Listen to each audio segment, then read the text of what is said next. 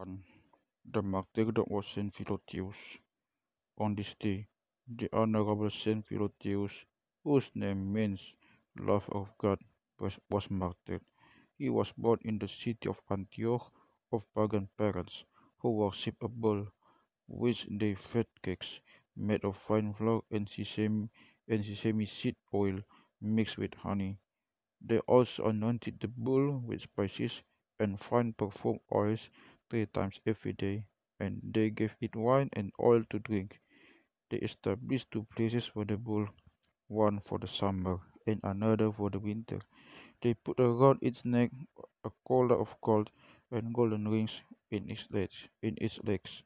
When Philotheus was 10 years old, his father asked him to worship the bull, but he refused.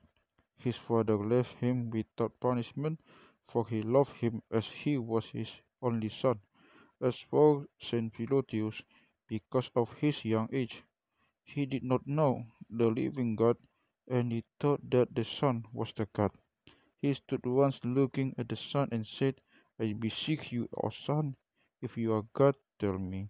He heard a voice coming from heaven and saying, I am not God. I am a servant and a slave to God, whom you will know, and you will shed your blood for his name's sake. For his name's sake.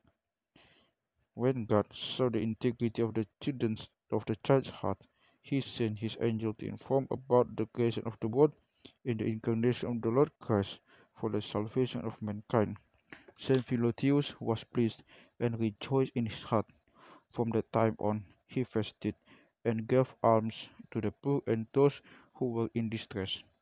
After 1 year had passed, his parents had a great banquet for their friends, and they asked their son to worship the bull before they ate and drank. The child stood in front of the bull and said, Are you the God that should be worshipped?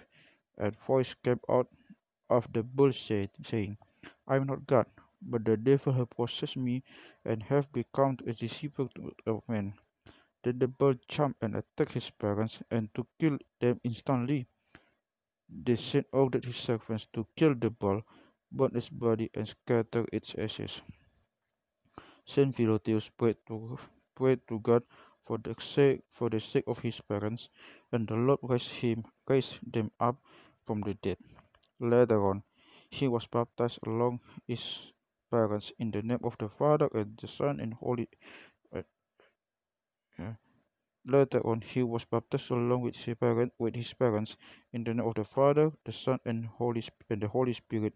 God granted him the gift of healing the sick, and his repute reached Diocletian the emperor. He broke him and ordered him to offer incense to the idols, but he refused. The emperor tortured him with all kinds of tortures, but the saint never swayed for his determination. But the emperor tried again to persuade him by deception and flattery, and the saint promised to worship Apollo as the emperor commanded.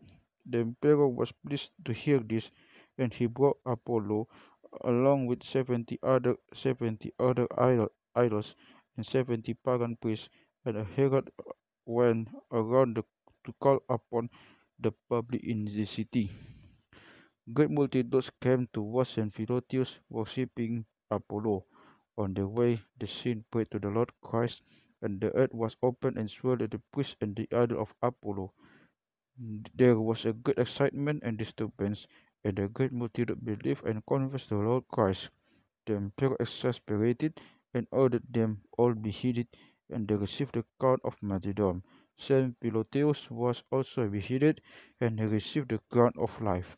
His prayers be with us. Amen. On this day too, on this day also, in the year 792 AD, Saint John, Saint John the Pope the Fourth, 48 Pope of Alexandria departed. He became a monk in the Saint Macarius monastery. He preserved in intense worship and was reputed in his ascetic life. He was chosen by Pope Michael, 46th Pope of Alexandria, and ordained a priest for the Church of Saint Mina. Pope Michael entrusted him to manage his to manage the affairs of the church, and to lead the people and direct all its property and offerings. He excelled in his duties. When Andamina 47, Pope of Alexandria, departed, the bishops, the priests, and the scholars of the city of Alexandria gathered and nominated several monks. They wrote the name of each of them on a piece of paper, and, and the name of the Father John was among them.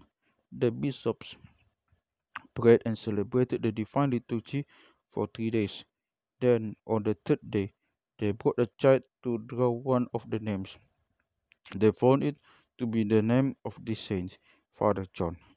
They returned the paper, mixed it with the other papers, and brought another child who drew the same paper. This was repeated repeated a third time.